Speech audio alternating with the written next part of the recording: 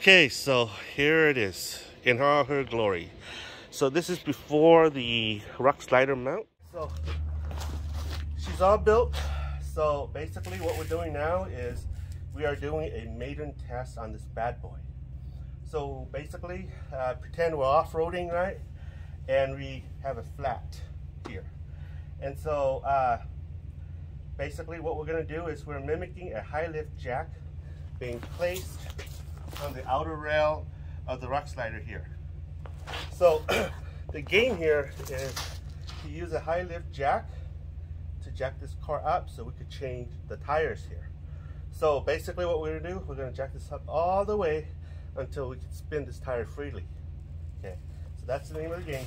And in doing so, we can also open the doors. Here we go.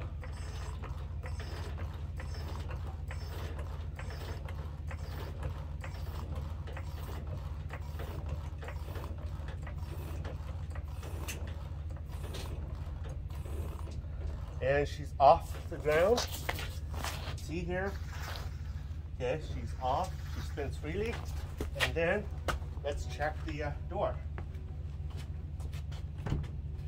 Okay, so the door here, you could tell that it's like a finger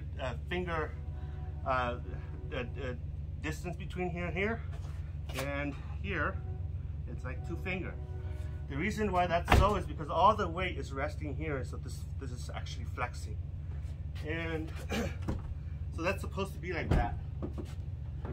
All right, so here I can. Suicide doors.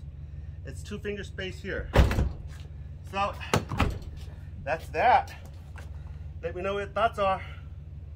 Okay guys, so this is how she looks like underneath. I painted it already.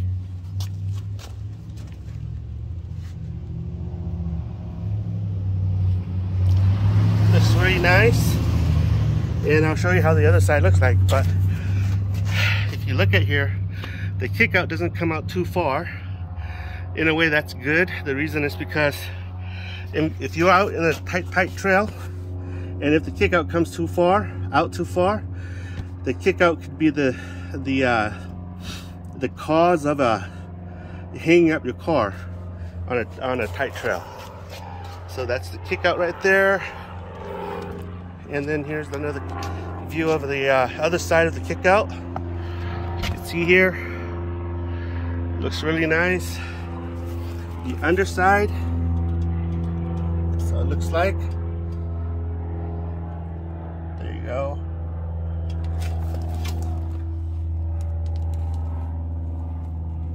Yep.